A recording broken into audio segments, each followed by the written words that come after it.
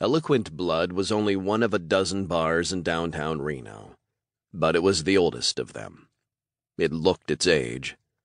Sulfur had long since crystallized on the tabletops and along the edges of the floor, then gathered dust atop that, and dirt upon the dust.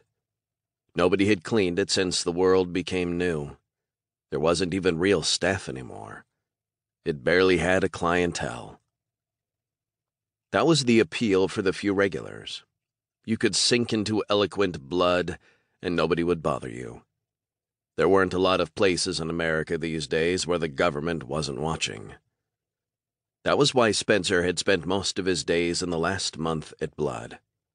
His golden eyes marked him as one of the rebirthed, so he couldn't wipe his ass without the Office of Preternatural Affairs wanting a check-in, a blood donation, another scan for emergent powers, volunteer for work crew to help rebuild the infrastructure of the broken world. Spencer had tried to show up for work crew a couple mornings after day 0. They'd had him sterilizing a hospital full of orphans. Hundreds of preternatural orphans with uncontrolled powers. Hundreds of crying children who didn't understand why they'd died, why they'd come back, why they didn't have parents anymore. Eloquent Blood was better.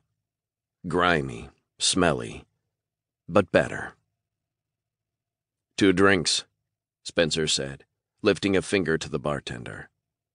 She'd confessed to him that she didn't work for Eloquent Blood. Nobody worked there anymore, but she had fun serving people. "You sure you want drinks?" she asked. "You know what we've got to offer." "Yeah, I know. Pour it up anyway." "Suit yourself, so long as you don't harass me for the selection again." Cassandra winked and grabbed the least dusty cans of beer.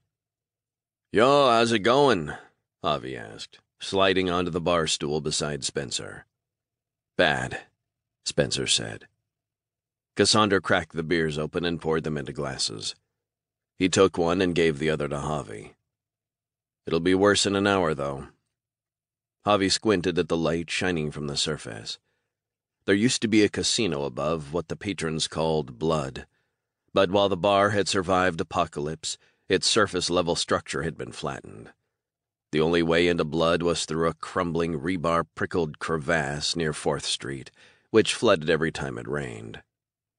At the moment, Blood was dry, and the clear sky beyond was painted in tones of bright orange.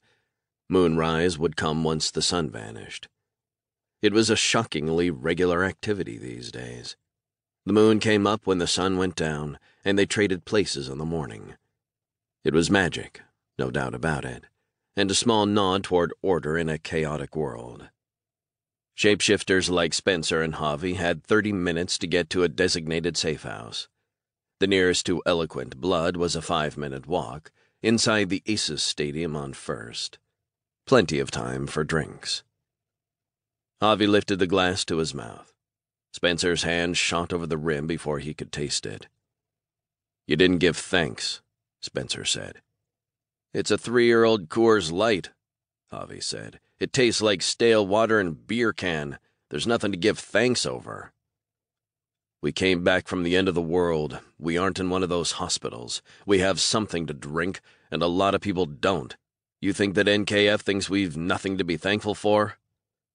"NKF's not thinking about some pit of a bar where 2 asshole shifters are trying to delay going to a safe house," Javi said. "NKF is God. He can think about everything," Spencer said.